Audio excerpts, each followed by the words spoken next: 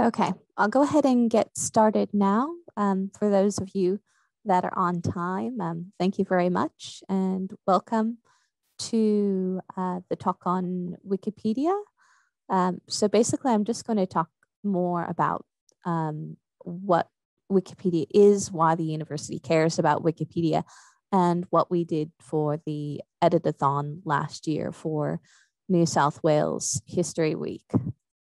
So before we get started, I'd like to begin with an acknowledgement of country.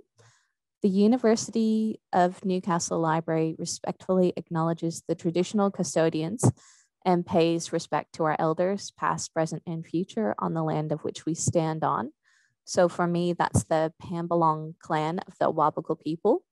I'm on the Callahan campus. If you're on the Aroomba campus, that's the Darkin Young people, or if you're in Port Macquarie, Biripi. So wherever you're joining us from, just want to acknowledge those people. Now, to introduce myself, I'm Paige Wright. I'm the Special Collections Project Librarian here at the University Library. And I just wanted to introduce you to Jennifer Go. Go ahead and say hi, Jennifer. Hello. She's our facilitator and she's a teaching liaison librarian here at the library. So if you have any questions throughout my presentation, please feel free to type them in the chat, and Jennifer can tell me that there's a question, and yeah, I'm happy to answer questions throughout the entire thing. So do feel free to jump in. So why Wikipedia? Why do we care about it? Well, I'm a librarian and I'm all about free information. Wikipedia is free, open source, and open access. Wikipedia is the #1 most accessed source for research online. And as an institution committed to education, knowledge, and research, we can't overlook the fact that many people start their information searching with Wikipedia. By improving the accuracy, relevance, and coverage of Wikipedia, we can raise the profile of the university and its accomplishments, and that of the people and our regions. Writing Wikipedia articles also builds digital capabilities. This is a bit of a sneaky thing about Wikipedia. It builds research, writing, and citation skills. So anyone involved in education and teaching, it's a really good tool to build those skills. So a few facts about Wikipedia. Wikipedia was started in 2001. So that means it's been going for 20 years now. And today, Wikipedia exists in nearly 300 languages across 45 million articles. The projects and programs are made possible by the Wikimedia Foundation. And this reaches more than 1 billion devices a month. More than 200,000 editors contribute to Wikipedia every month, and Wikipedia is read more than 15 billion times every month, and that means people read Wikipedia about 6,000 times every second. Absolutely massive statistics there. So we held an edit-a-thon on the 8th of September, 2020.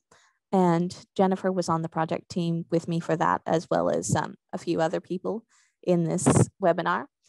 And that was held during the History Week New South Wales in collaboration with Wikimedia Australia.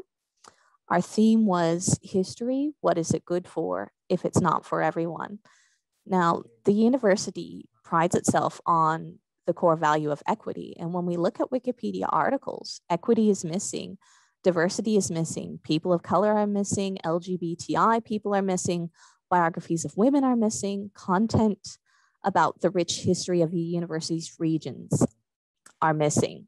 So we saw all this, and our goal was to engage participants to improve the reliability, authority, and coverage of articles relating to the university and its surrounding regions, with focus on underrepresented groups, and just I was talking about those groups that are missed in history. So how we started planning for the event, what we did is we started by building a LibGuide.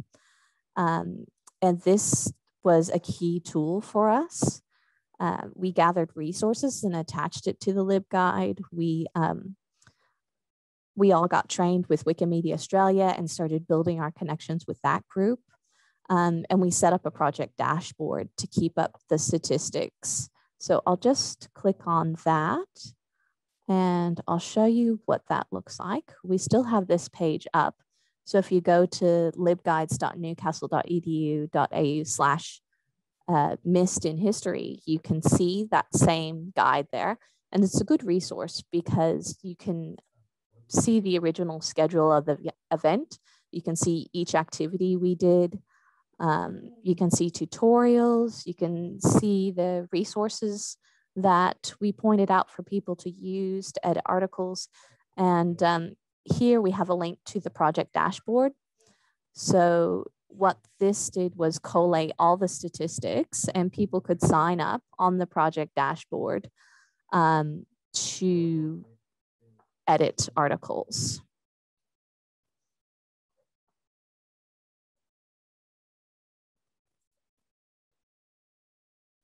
Oh, sorry about that. Just trying to get to the next slide here.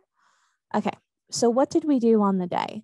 We learned about Wikipedia and how to edit it directly from the Wikimedia Australia representatives. So we had Carrie and Anne with us, and they were wonderful.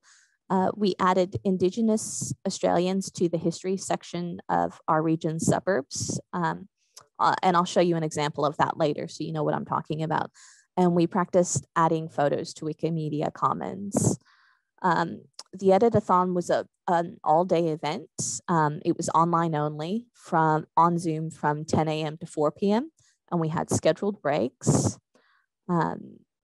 So what I'll show you now is the 5 pillars of Wikipedia, which is something that we learned about during the Edit-a-thon from the Wikimedia Australia representatives. Here's a nice illustration I found. The 5 pillars of Wikipedia. So number 1 is that it's an online encyclopedia. Number 2 is that it's from a neutral point of view. Number 3 is that the content's free. Number 4 is that you should respect people on Wikipedia. And number 5 is that there are no firm rules. They like to say there are no rules, but they always say the 4 pillars. They call them pillars instead of rules, but they kind of are flexible rules. And I'll go into detail more about each of those. So the first one, Wikipedia is an encyclopedia. So what it is not, it's not a dictionary.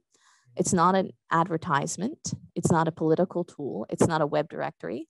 It's not a newspaper or an opinion column. And it's not a vanity press.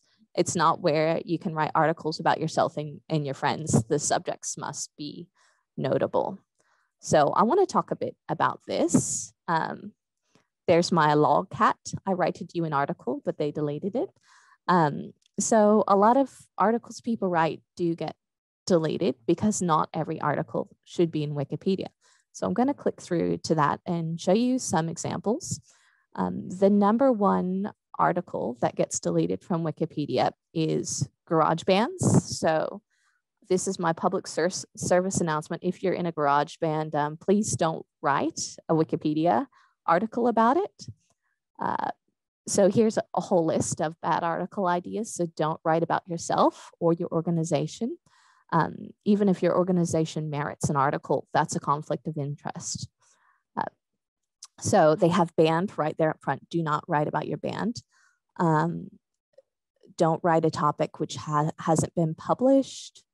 Don't write about a person, place, or idea that you and your friends made up. Don't write about anything which you can't at least write 1 sentence about. Don't write about the street you live on. So the list goes on and on and on. There's a lot of examples of bad ideas for articles. And if you want to see an even better list, look at the list of really, really, really stupid article ideas that you really, really, really should not create. And if you have a look at that list, you'll see it's quite similar to the other list, but it's a bit funnier. So they say, don't create a Wikipedia article just because you want to show off a picture of your cute cat. For instance, these cats are much cuter. And they have all sorts of funny little things. But again, it's the same. Your band, do not write a Wikipedia article about your band. Very similar to the other list, but really fun. Anything about hashtags, hashtag I hate hashtags. So long list there.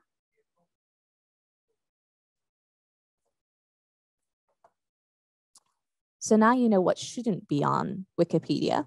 When you do write on Wikipedia, what should you write and how should you write it? Well, the second rule is Wikipedia is written from a neutral point of view.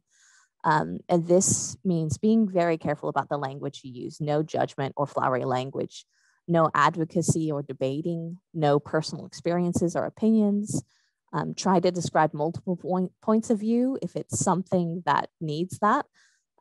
And do take care when writing about living people, and the Wikimedians will actually discourage you from writing about living people because you can get in trouble with libel.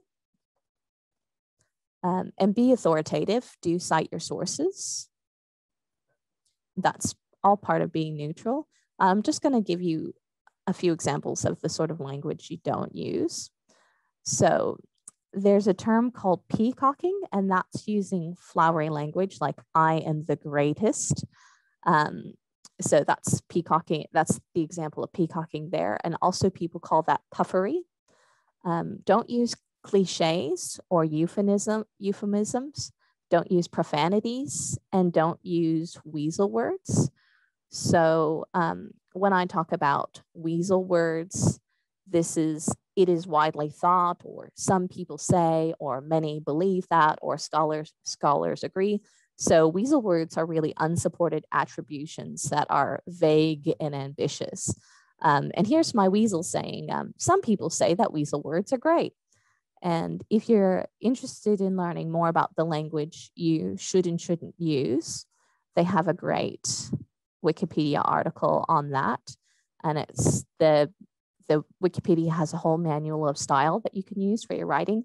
And I like the words to watch article has more about puffery and peacocking, more about unsupported attributions, the weasel words, but it also has other things I haven't mentioned, such as contentious labels. So you wouldn't want to write an article about Prince Philip and use the words misogynistic or racist, even though some of his comments maybe were clearly that. Those labels are very contentious. You can't just put in someone's Wikipedia article that they're a racist, even if they are. So that's a really interesting one to look at. Number 3, Wikipedia is free. This means anything you put on Wikipedia is shared freely and under a Creative Commons license. This also means you can't use copyrighted material on Wikipedia. You should not plagiarize on Wikipedia, and you have to really watch close paraphrasing, which is when you take another person's works or another person's words and sentences and you just make minor changes. That's still plagiarism. So the same thing with uni assignments applies to Wikipedia articles as well. So that's why I think Wikipedia is very good for teaching and learning purposes. Number 4, Wikipedians should be civil and respectful. This means don't panic if someone edits your work. Be polite even when you disagree. Don't engage in edit wars. So what an edit war is, when someone suggests an edit to your article and they change it, and then you change it back straight away, and then they go and change it back again. Because anyone can freely go in and edit articles, this can happen a lot. And this is really discouraged in Wikipedia. And a record of all the edits is kept. So don't worry about losing your edits. So if you do spend a lot of time creating an article and someone just deletes half of it, don't worry about it, because the original version of the article is still there and it's still publicly available. Anybody can see what has previously happened with that article. And just remember, all people on Wikipedia are unpaid volunteers. They're doing this because they have a passion for sharing information. So just assume that they're doing the right thing, and hopefully they'll assume that you're trying to do the right thing. So just assume good faith. So the fifth pillar, Wikipedia has no firm rules. What this really means is any existing rules in Wikipedia are open to interpretation, and they may change over time. They're actually quite flexible, and there's always exceptions to every rule. So what matters most is the principles and spirit of Wikipedia, which is the other four pillars. So, the being free, being open, being an encyclopedia, being neutral. All these things are what matters most. Do be bold, but don't be reckless. And don't panic when you're editing Wikipedia. You won't break Wikipedia, but please don't try to break Wikipedia. So now that I've gone over the 5 pillars, I'll just give you a few examples of some things that we did for the Edit-a-thon and how the rules kind of apply to that. So this is a good one for rule number 4, being civil. So I'm going to talk about something that I did at the Edit-a-thon. I contributed an article, Hope and Brown versus NIB Health Funds. And this article was later tagged as the article is poorly written. So poor me, I didn't take it to heart. And some kind soul came back later and said, actually, this article isn't poorly written. The irony of the person who put that label on there saying that. So someone put that label on, and then someone took that label off. So I think don't be worried about edits, or if you see, a funny little tag like that. And I'll just show you what happens. So if you click on, I'm clicking on this. So if you Googled the article, Hope and Brown versus NIB Health Funds, you'll find that. And you can click on this tab here, View History. And here you'll see all the history. And so this web page, that was me. Those are the edits that I've made. And then Damien's came in and helped me fix up a few things. And I actually know Damien, he's very kind. And then someone's come and put the disclaimer on that says it's poorly written. And Damien put in an edit, fixing poorly written disclaimer, the irony. And then someone's come and taken off that poorly written and says, well, it looks okay to me. So if you want to see any of those versions, you just click on here. So you can see my original version here, and it tells you that it's an old version, and you can kind of click through and see all the changes that have happened over time. And it tells you what happened in each revision. So you can see it's just minor changes along the way. And see, this is where this cleanup thing appears, poorly written. But, I wasn't offended. I was like, yeah, sure, maybe. But I didn't do anything about it. I just waited, and eventually someone took that off, and they still only made minor changes to the article. So that shows you a bit how that works. I say, don't be offended if you do a Wikipedia article and people start to bash it. It does happen, but the people are pretty good about it. And in the Edit-a-thon, we actually did 869 total edits, so quite a few. Here was the activity we did as a group during the Edit-a-thon, which was adding Indigenous Australians to the history. They have different kind of subheadings. So the history subheadings of each suburb. So we had a whole list of suburbs. Like this is just a few examples that I've put of ones around Newcastle, but we also did them, you know, around Aroomba, around Port Macquarie, you know, around the Hunter Valley. So we did this to pages all around. And what we did was added one line. And for the Newcastle suburbs, we added the Aboriginal people in this area via Wabakal were the first people of this land. Just a simple statement. And you see it has a 2 there. That means there's a reference.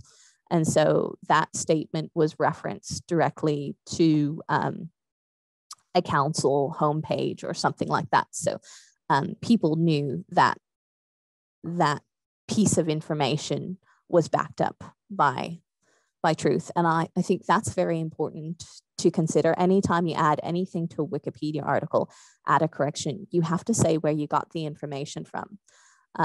So this one, we added it there, but we added it to quite a few pages. And this was a really popular activity, and it was the most popular activity of the day. And I think it was because, one, it was something really simple and easy to do, but 2, it made people feel like they were making a real difference to acknowledge the history missing on Wikipedia. And it was very popular. I've just recently went back to see if these changes were taken off or any changes were made, and they weren't. They're all still there. So we did this in September last year. No one's taken these down or done an edit war with us. So the Wikipedia community seems to accept that this belongs there, which makes me really happy. So something else we discovered as part of the Edit-a-thon, I had a funny kind of thing. Why aren't there more photos on Wikipedia? Why don't some articles have photos? And so this was something that I've been personally exploring, and I actually presented on this during the Edit-a-thon. And here, for example, is a good example of a Wikipedia article about Nell, an artist, and it's easy to find photos of Nell and of her works online, but you can't use any of them because of copyright. So most of the articles we identified in the Edit-a-thon don't have photos, and it was easy to find photos, but it was hard to find photos that don't violate Australian copyright laws. So to do that, you have to find photos that are licensed under Creative Commons or in the public domain. So if you find a photo, how do you get it into Wikipedia? Well, first you have to upload it to Wikimedia Commons. So this is something kind of new to me that I've learned about in the past year. So it's a different site than Wikipedia, commons.wikimedia.org. And Wikimedia Commons is a media file repository that makes available public domain and freely licensed educational content to everyone. And it is a different site, but it's the same login. So if you already have a Wikipedia login or you create a Wikipedia login, it's the same login as Wikimedia Commons. So this is a really great tool that Wikimedia has to help you navigate around those copyright issues. What do they allow on Wikimedia Commons? So first of all, you may upload works that you created entirely yourself. So this includes if you've taken photos and videos of natural landscapes, animals and plants. So this is a really popular in Wikipedia to have all these pictures of different animals and plants, public figures and people photographed in public places, useful or non-artistic objects. So if you go to a museum and take a picture of a painting or a sculpture, that can be under copyright. So that's why we say non-artistic objects. You can upload your own graphs, maps, diagrams, and audio. There was a Wikipedia project somewhere else in the world, I think somewhere in Europe, where they were creating graphs and adding them to Wikipedia.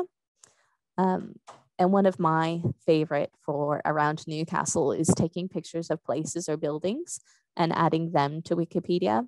And that's easy. So if you're, wandering through your neighborhood and you see a historic building, why not take a picture of it and add it to Wikimedia Commons? And then someone else can find that and add it to a Wikipedia article. So what you can't put on there, what's not allowed, is anything copyrighted. So you can't scan in or upload a logo or CD or DVD covers or promotional photos.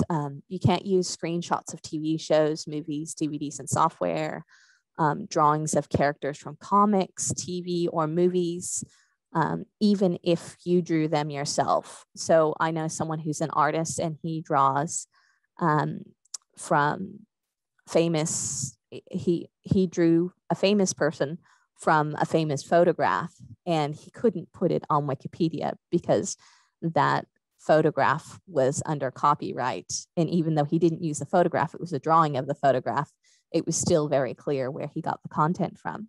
So you just have to be careful with that.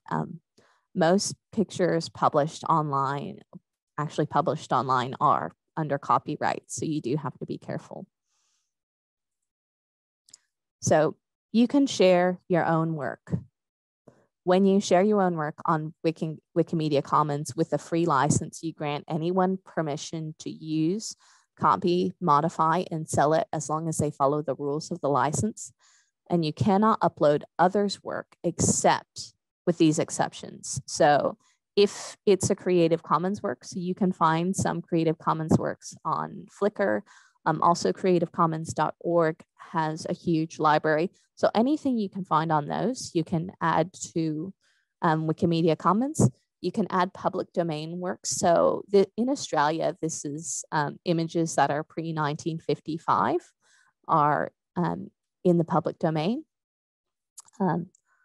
Photographs of public domain works, such as old statues and old works of art. So this is, as a general rule, the death of the creator plus 70 years. So that's a bit harder to figure out. So I like to stick with the pre-1955 rule. That's the easiest if I'm going for public domain works. And where I work here in Special Collections, we have a large database of public domain works. So I comb through those to see if any of them will match up to the Wikipedia articles. So these are the Creative Commons licenses that are allowed on Wikimedia Commons. So if you do upload your content, you have to make a choice of which one you would like to use. So CC BY, this allows users to distribute, adapt, build upon, or reuse, as long as they give attribution. And I had a CC BY slide, which was my 5 pillars of Wikipedia illustration slide, and I had an attribution on that, and that I had found on Flickr, and it was CC BY. And then similar to that license is CC BY share alike, and that just means if people do make an adaptation to that and reuse it, they have to license it under the similar license. So they have to license it under Creative Commons as well. There's also CC0, which is a public dedication tool, which in which creators give up copyright entirely and put their works in the public domain. And those little illustrations of the peacock and the weasel, those were CC0, those were in the public domain. And I found those on Wikimedia Commons, and I did not have to attribute or say who was the creator, because they're just, whoever created them put them out there for everyone to use. So this is an example of a work that's a historic work that's pre-1955, that's in the public domain. So this is on the Living Histories at UON website. And this is in Antarctica, claiming land for the British in 1931. So the original website, I have a link to that. And I have a link to what it looks like on the Wikimedia Commons. So I just want to show you those examples. Oh, hold on there.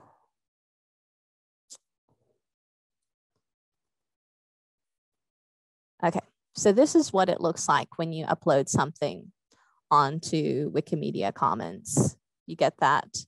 And then from there, I was able to use that and put it directly onto a Wikipedia page. So that was really great. Sorry, just getting back to this. So what did we learn as part of the Edit-a-thon? The project was the most successful in increasing library staff digital capabilities and also in the digital capabilities of participants. The project team pushed technologies to the limit to deliver a COVID-safe online event. So that was really interesting, having an entire all-day event online. Feedback from the training events that we did and the post-event comments indicated that people found the Wikimedia Australia training really easy and confidence boosting. And I would recommend that training to anyone. Everyone that participated were more knowledgeable and skilled in Wikipedia. And we know that because we polled them about that. The Edit-a-thon was successful in engaging community participants and improving Wikipedia. And one participant said, "I didn't expect to find it as fun as I did. It's strangely addictive to comb through what's there and figure out where additions can be made. I feel like I might start editing Wikipedia pages for fun now." And I know I do that. We did have a few participants from the Edit-a-thon that have continued on as Wikipedia editors, and they do it for fun as a hobby. The editing done by participants on the day raised the profile of the university library by promoting referencing of our library sources.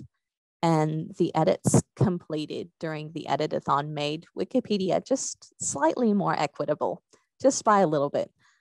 One activity that everybody did say they enjoy, as I said, was the adding the statements to townships. That seemed to make a big difference. In conclusion, it was a great event. We uploaded 38 photos and had 112 articles that we edited. And the relationship with Wikimedia Australia was great, and their volunteers are really dedicated. And I hope we can do another event again in the future like this. So I think that's about it for me. I might stop sharing my screen here and see if any of you all that are hanging around have any questions. There's only one question from Ben so far, which is, are there any plans for future events?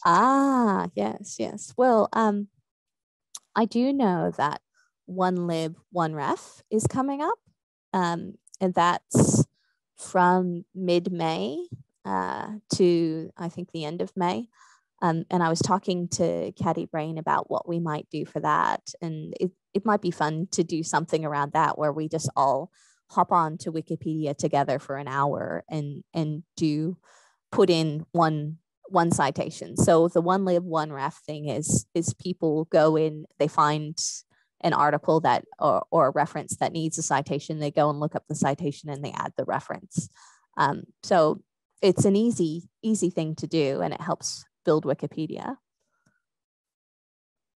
There's another question from Marie Hadley. Does the library run Wikipedia editing training sessions? We don't at the moment, but I think we would like to get Wikimedia Australia back in to do more training. And I could see us definitely doing more training sessions, especially in term 2. So do watch this space. Maybe if you're interested, you could send an email to one of us, to me or Jennifer. So I'm paige.wright@newcastle.edu.au. And we can put you on a list or something to say that you're interested when we do organize the next bout of training. And yes, this video will be made available online. That was the other question. Great. That's good. Okay. So are there any other questions? No other questions have come through. Okay. Marie says thanks, and yes, she will contact you. Great, thanks. Okay. And Jennifer, you were at the Edit-a-thon. Is there anything you wanted to add about it that I didn't cover? No, you've pretty much covered everything. It certainly boosted my digital capability skills in managing Zoom breakout rooms. Yeah, that was a bit of a learning curve for us. I think we had never used the Zoom breakout rooms like that. And on the day, we had actually two separate Zoom rooms entirely, and then we had breakout rooms in one and breakout rooms going in the other. So it was quite complicated, quite a complicated setup.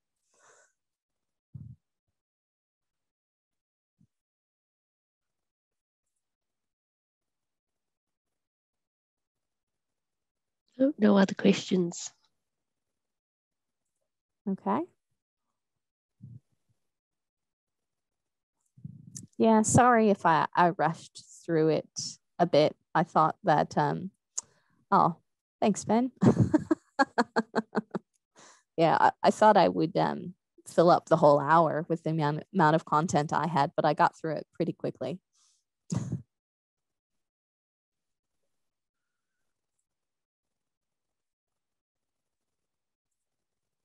Ben, you were a participant in the Wikipedia as well. Do you have anything to say about your experience? No, I just really enjoyed it. I thought it was something different, and I could definitely see how, particularly in the context of the university, we could upskill people and improve Wikipedia as a resource.